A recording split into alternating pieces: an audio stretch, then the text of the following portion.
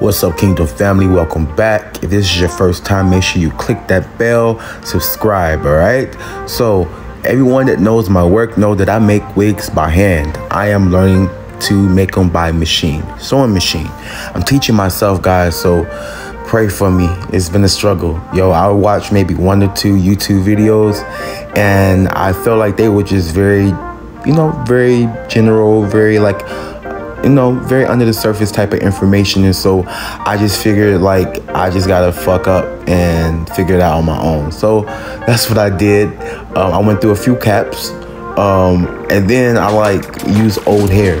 So this is actually the first unit that I'm going to make, with the machine full out. So this is the first wig situation I want to share with you guys, because I love you guys so much.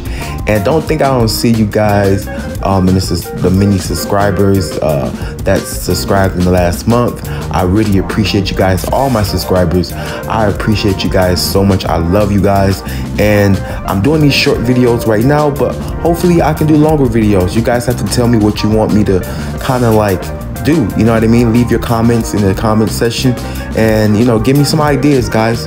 All right, so here goes nothing.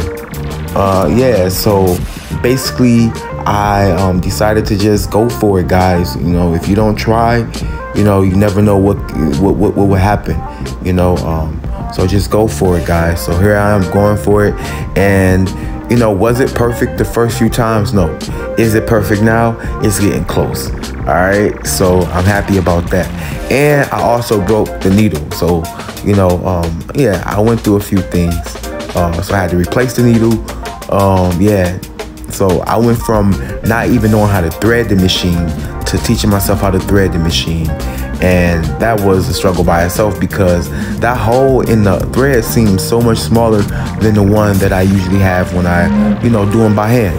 All right, so this is a closure, a 4x4, and I just want to make sure it fits, and it fits.